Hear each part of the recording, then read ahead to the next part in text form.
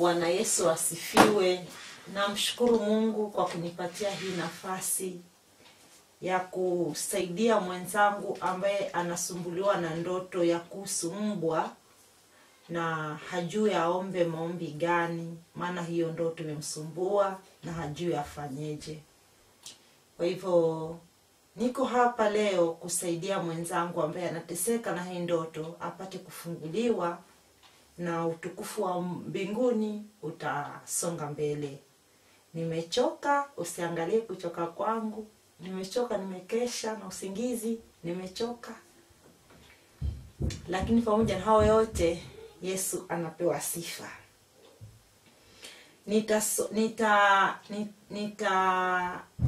Nitaelezea kuhusu mbwa na jinsi mtu ambavyo anastahili kuomba ili kuiondoa hii roho ya mbwa isimfuatilie tena. Nitaanza na maandiko ili tuende pamoja.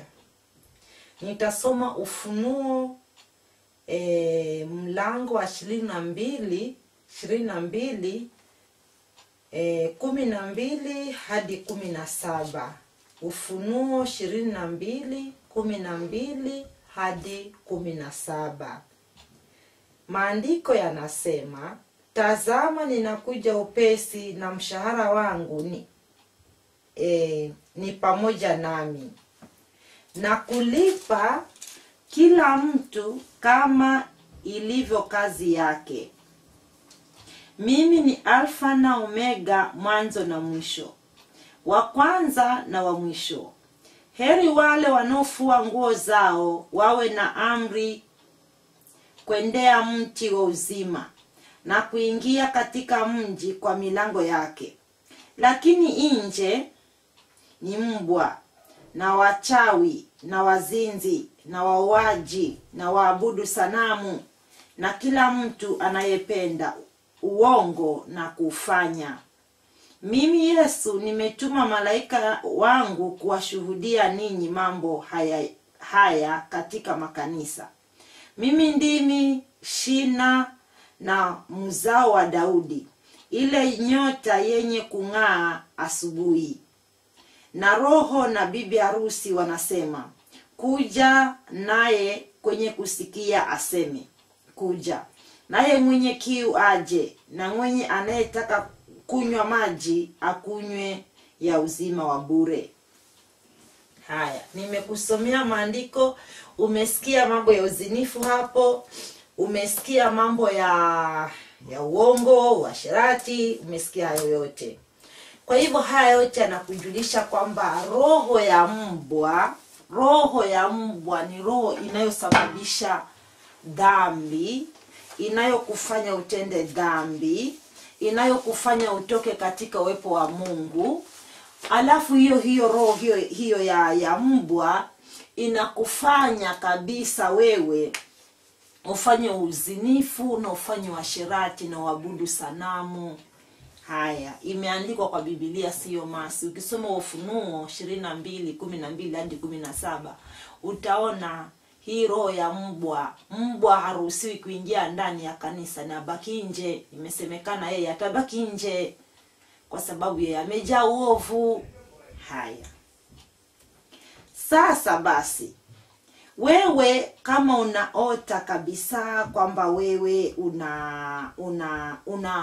unaona mbwa kwa ndoto, kumbuka kabisa wewe umevamiwa, au wewe kuna roho zinakufuatilia za dhambi kama uasherati na uzinifu, kuvunjika kwa ndoa, baraka zako kunyang'anywa, kurudi zero, magonjwa. Hayo yote yanakufuatilia. Haya, ni utafanya nini na mtu ambaye, kabla sijaenda kule, mtu ambaye anafuatiliwa na roho ya mbwa? Huwa deliverance yake, kama amekamatika kweli, huwa si rahisi, lakini neema ya Mungu hufanya kazi.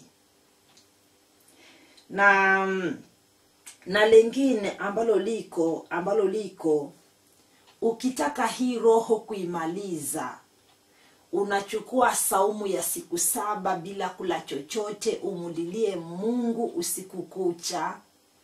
Kila ukiona hii roho unaingia kwa saumu, unamulilia Mungu, unaomba. Na Mungu wetu ni Mungu wa nafasi ya pili. Hakika atakukumbuka na hii roho itakuondokea. Haya, ni njia gani ambazo hii roho ya uzinifu au asherati au roho ya dhambi ambayo inaletwa na mbwa inaweza kukuvamia? Kwa njia moja wapo, ukifanya mapenzi na mtu ambaye ana hiyo roho wewe utaipata. Maana yeye kwanza atafanya mapenzi kulingana na vile ile roho ya mbwa inavyomwambia. Haya, kwa mfano utajiuliza ni mapenzi aina gani? Haya, naweza nikakwambia kwa mfano wa hayo mapenzi ambayo utakuwa umepata mwenza ambaye anafanya mapenzi mazuri na wewe, lakini anaachilia roho ya mbwa kwako. Ya kwanza, kama wewe ni mwanamke, ufanye mapenzi nyuma, yani sehemu zako za nyuma. Hii inakujulisha kabisa wewe, basi huyo mwanamume unayefanya mapenzi naye ako na roho ya mbwa. Ndio maana huyo mbwa anamwambia huyo bibi yako mfanye mapenzi huko nyuma. Haya, lengine pia, sijasema ni dhambi au si dhambi, na sijasema imeandikwa au haijaandikwa, lakini pia ni njia moja yapo ya wewe kupata roho ya mbwa. Hii ni kule kufanya mapenzi na mwanamume akwambie nyonya sehemu zangu za siri. Ni sawa, utazinyonya kwa sababu ni mapenzi yamepamba, yameongezeka. Ni sawa, ni vizuri sana. Lakini pia hiyo ni njia moja wapo ya wewe kupokea hiyo roho ya mbwa. Maana wanyama vile vituko hivyo vyote wanyama huvifanya. Anyway, sitaongea sana, lakini ni njia moja wapo ya wewe kupokea roho ya mbwa. Haya, nyingine njia ya kupokea roho ya mbwa ni kufanya mapenzi na mtu, basi akurambe sehemu zako za siri mpaka atosheke, akurambe sehemu zako za nyuma mpaka atosheke. Hiyo pia inasababisha roho ya mbwa kuja. Sio wote wanaorambwa watapokea roho za mbwa. Sio wote wanaonyonya uume wa waume zao au maboyfriends zao watapokea roho za mbwa.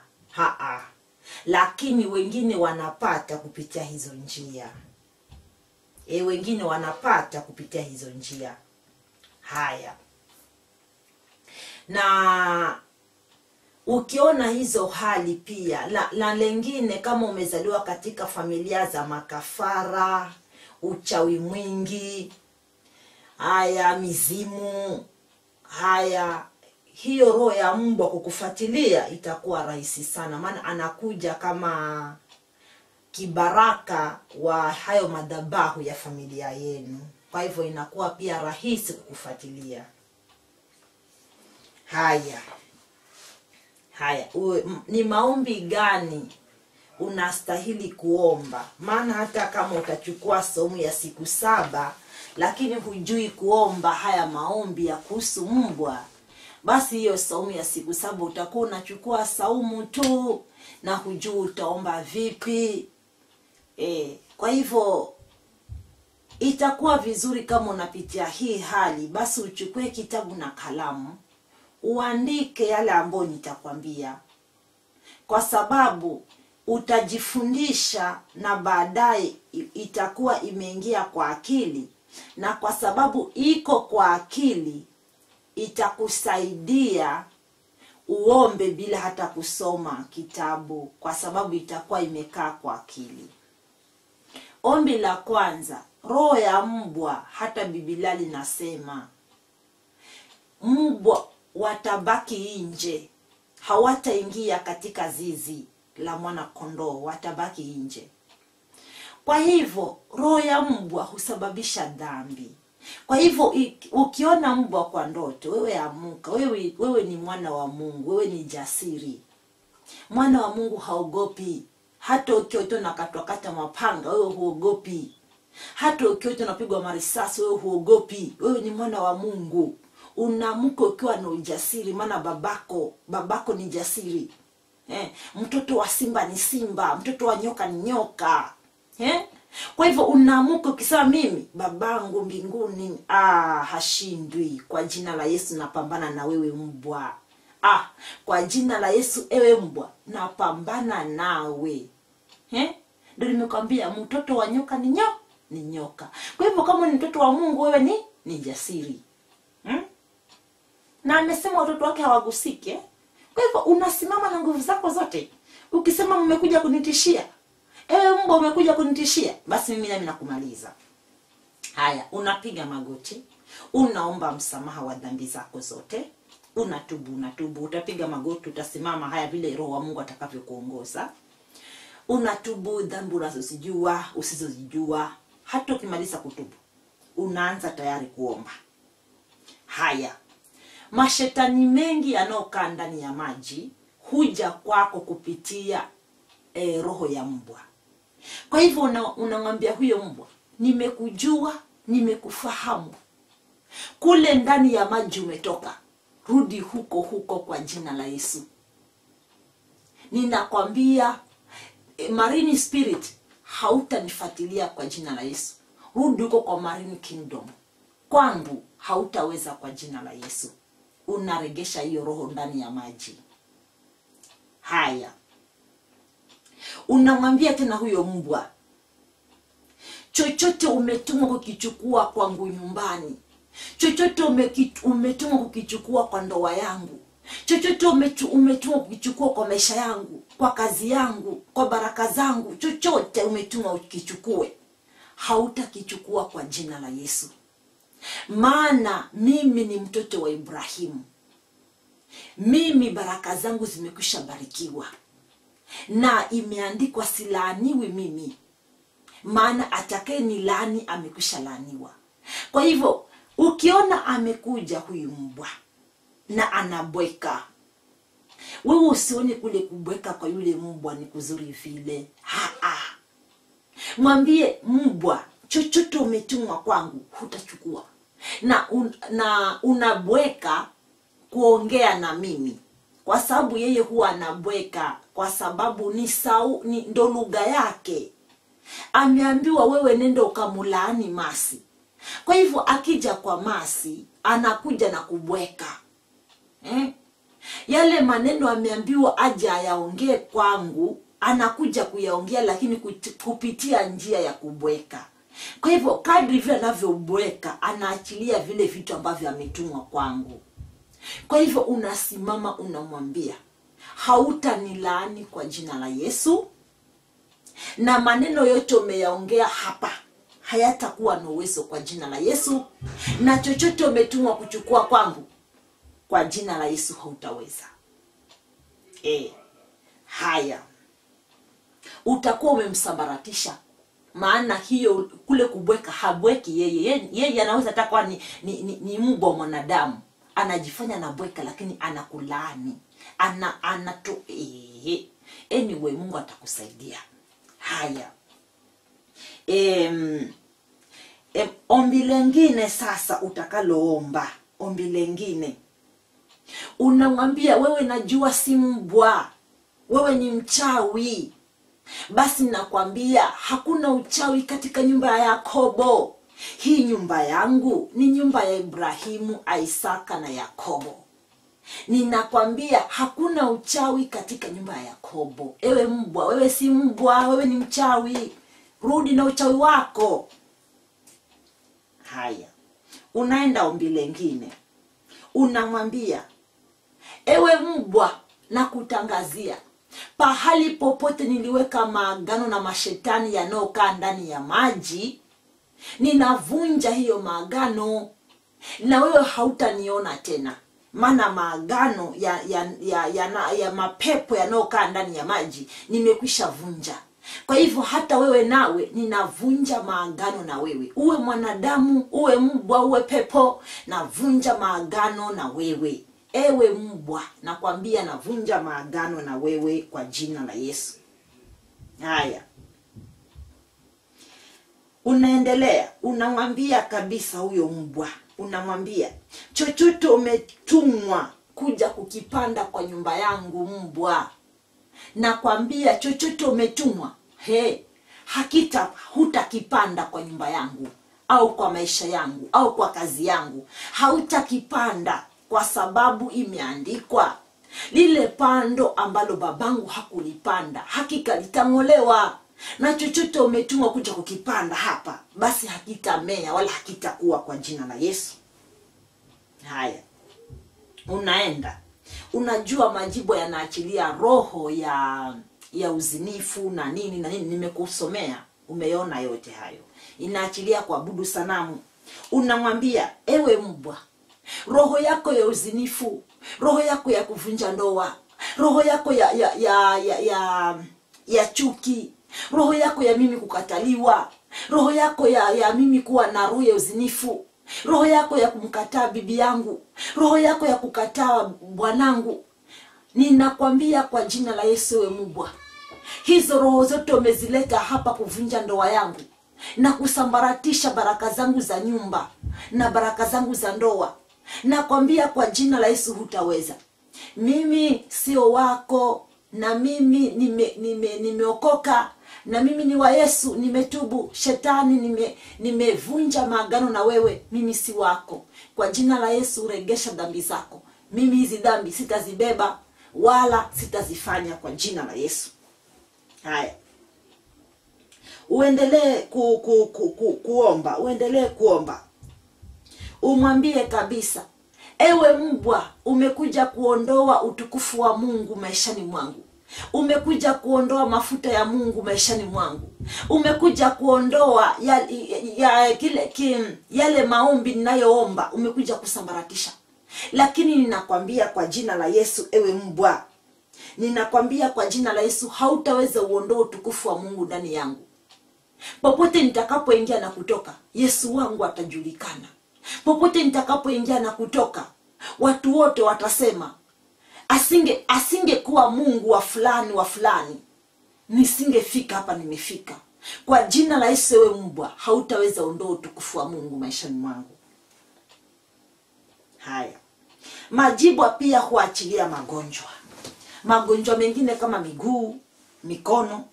Unamwambia, ewe jibwa, magonjwa yako ya mikono chukua mwenyewe. Magonjwa yako ya miguu chukua mwenyewe. Kwa jina la Yesu mimi sitagonjeka, na kwa jina la Yesu nitakuwa na afya. Amen. Haya. Unaendelea. Majibwa pia huachilia roho za aibu. Unamwambia, ewe jibwa, ninakwambia mimi sitaaibika. Kama unasema sitakuwa na progress, kwa jina la Yesu ndio nitakuwa wa kwanza kuwa na progress. Na prosperity pia nitakuwa nayo kwa jina la Yesu. Hakuna aibu kwa ndoa yangu, hakuna aibu kwa watoto wangu, hakuna aibu kwa kazi yangu, hakuna aibu kwa mtaa ninaoishi. Nitaheshimika na ujana wangu, nitaheshimika na ndoa yangu, nitaheshimika kazini. Popote nitakapoenda nitaheshimika kwa jina la Yesu. Haya. Majibu yanakuja kupitia milango. Unamwambia shetani, umekuja kwa kupitia mlango wa njia moja. Imeandikwa kwa njia 7 utarudi. Na kwa jina la Yesu, ile njia ambayo umetumia, rudi. Kwa jina la Yesu rudi. Kwa hivyo unajua, hakuna, kwa mfano, hakuna polisi yoyote akisikia watu wanauawa ataenda mbio kurusha marisasi. Lazima apewe mapu ya hapo pahali, hata kama anapajua sana. Lakini lazima aambiwe hiyo nyumba ambayo adui amejificha. Lazima aambiwe utaingia vipi na utatoka vipi. Kwa hivyo huyo polisi anaweza akadelay kufika mapema, akitaka ramani ambayo ni mapu, kama sikosea Kiswahili ni mapu, ajue jinsi atakavyoingia, na in case akishindwa na vita vya yule adui ambaye amejificha, basi ni njia gani anaweza akatoka. Kwa hivyo mashetani pia hawawezi kuja kwa nyumba zetu bila kupata ramani, bila kupata mapu. Lazima wako na mapu za nyumba zetu. Kwa hivyo wakija wanajua huyu dada tukimkuta, au huyu baba tukimkuta anaomba, hii njia hii ndio tutatumia kurudi. Maana atakuwa amejihami na sisi tutakuwa na tukirusha mishale kama tutashindwa, basi tutarudi na njia hii. Nadhani umenipata. Kwa hivyo mashetani wote wakija kwako huwa wako na vitu viwili. Wako na vitu viwili. Either washindwe au wafaulu. Kwa hivyo ukijua hivyo tu, hautaogopa ndoto yoyote. Kwa sababu utakuwa unajua hata polisi wenyewe kama wanaenda kupigana na mtu ambaye amejificha na anaua watu ndani ya nyumba, lazima wapate mapu ya hiyo nyumba. Kuna kushindwa na kushinda. Kwa hivyo wewe nao unaamuka unasema mumejipanga kunijia, mumejipanga kuja kunimaliza, na mimi natangaza kwa jina la Yesu, mumejipanga kuja na mko na hii mapu ya nyumba yangu, na namwambia kwa jina la Yesu mumeingia, na kwa jina la Yesu mutatoka na mutarudi mlikotoka. Unawaambia kabisa. Unawaambia, kwa sababu hakuna shetani hata mchawi yoyote hawezi kuroga mtu ambaye hajui mambo yake. Mchawi atakustadi maisha yako kwa miezi 6. Baada ya miezi 6 atajua nyumba yako iko vipi, atajua udhaifu wako, atajua kila kitu. Maana mimi nimezaliwa na mchawi, mashangazi wote wachawi, mababa zangu wote wachawi. Kwa hivyo nikikwambia mambo ya uchawi nimeona na macho. Nikikwambia vile wachawi wanatoa makafara nimeona na macho. Kwa hivyo nikikwambia kwamba mchawi hawezi kuroga mtu paka stadi maisha yake, basi ni kweli. Anakustadi kwa miezi 6. Anakujua wewe huendi kanisa, anakujua wewe huombi, anakujua wewe, anakustadi vizuri sana. Hata kama atatuma majini na mapepo kwa nyumba yako, lakini amekwisha kukustadi kwa miezi 6. Hakuna mchawi atakaye kuroga akikuona hapo kwa hapo. Hakuna. Either amesikia mambo yako, na kama atakuroga hapo kwa hapo, basi tunaweza tukasema pepo wa huyo mchawi amekuingia. Umenielewa? Mtu anaweza kukamatwa hapo kwa hapo kwa sababu ya pepo ya huyo mchawi ameona nyota yako, akakuvamia hapo kwa hapo. Lakini mchawi ambaye anataka kukumaliza, ambaye anajua kabisa wewe umeokoka, lazima akustadi polepole kwa miezi 6. Baada ya miezi 6 amejua udhaifu wako wote, amejua njia zako zote. Kwa hivyo anasema sasa ni wakati wa kupambana naye. Anasema sasa ni wakati wa kumalizana naye. Kwa hivyo huwa inakuwa hivyo. Na lengine ambalo liko sasa, niuelewe. Niujue kitu kimoja ambalo liko sasa, niuelewe.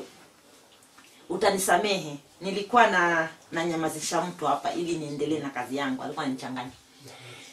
Sasa naweza nikasema kwamba umeelewa sasa. Siwezi kuongea sana deep kuhusu mambo ya ramani. Umenielewa? Kwa hivyo shetani anakuja kwa njia moja, kwa njia 7 malizana naye. Basi nimekueleza, umeelewa. Haya.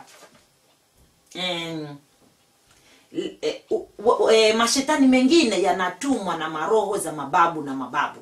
Kwa hivyo kama familia yenu iko na madhabahu ya mizimu, uchawi, nini, hiyo maroho za majibu ya kuziona kwako itakuwa rahisi. Kwa hivyo majibu yatakuja tu kama kawaida kwa nyumba yako, maana kuna hiyo njia kupitia madhabahu ya familia yenu. Kwa hivyo yatakuja tu. Kwa hivyo ukiona hivyo pia unasambaratisha. Ukiona jibu anakuja kufanya mapenzi au paka au nyoka, wewe unaamuka tu unavunja maagano ya pete, unaikata hiyo pete, unakatakata hiyo certificate, unavunja maagano ya ndoa. Haya, unamaliza kabisa kabisa.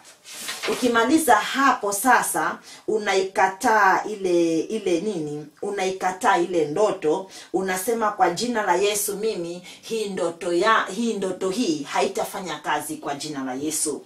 Haya, ukimaliza hapo, takasa kila kitu na damu ya Yesu Kristo. Finika kila kitu, maisha yako kila kitu na damu ya Yesu Kristo, alafu uendelee kumshukuru Mungu.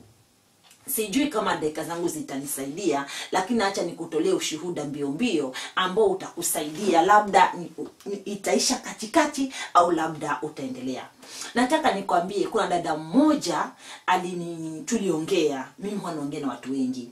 Akanambia kwamba yeye alizaliwa katika familia ya watu wakibarikiwa, wengine wanakufa, wengine baraka zao zinarudi zero, na watu wakioa mabibi zao wanarudi kwao, na wale wanawake wakiolewa wanarudi kwa boma. Kwa hivyo inakuwa familia ambayo haina heshima.